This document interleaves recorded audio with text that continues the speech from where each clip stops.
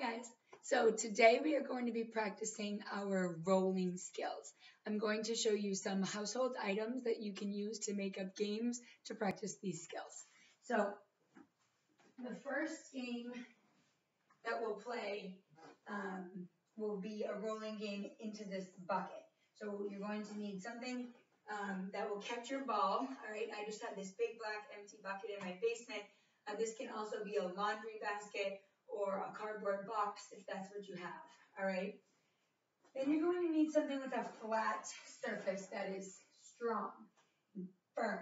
So I chose my ironing board. Notice that it is flat, the legs are not out, so that I can lean it up against something with an angle. And if you don't have an ironing board or you can't use this, then a cardboard box would be fine. If you just had a long piece of cardboard, you could use that.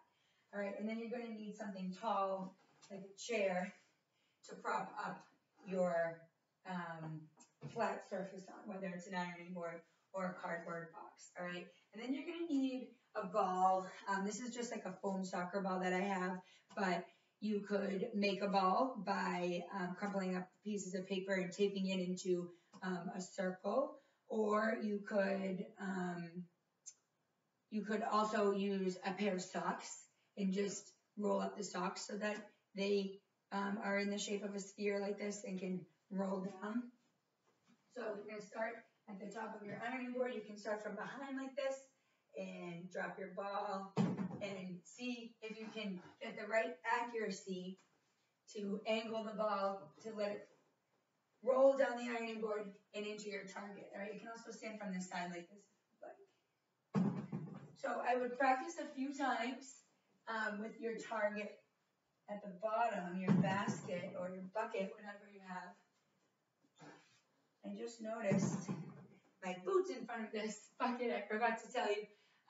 You're going to want to have like a weight or something that you can put in front of your bucket so that the ironing board doesn't slip underneath the chair and knock everything over forward. So I just have these pair of boots. They are heavy enough to keep the bucket stable and where it is in its spot. All right. When you have done this game and practiced enough, maybe you practice with a partner, you guys can take turns, or maybe you build two rolling ironing boards with two different buckets and race and come up with your own point system for that. But once you have practiced that enough, you can move on to rolling the ironing board and incorporating the DIY bowling with bottles. All right, so I'll show you how that's going to be done. You'll move your weight from your bucket and you're going to take your bucket away from the chair. And then you can slide your ironing board down the chair so it's not as steep of an angle anymore, all right? And start from up here. And when you roll it, you want it to be at a good angle, so you're going to try to knock down as many bottles as you can. All right, so if you have any empty water bottles at home, then you can use that. Of course, maybe you want to recycle them afterwards. If you have cans at home, that'll work too. All right, so anything that you can knock over can be whatever your bowling pin simulator is going to be. All right, so you can do this a couple times. Practice your rolling skills. Oh, that one went sideways. I only got one bottle down there.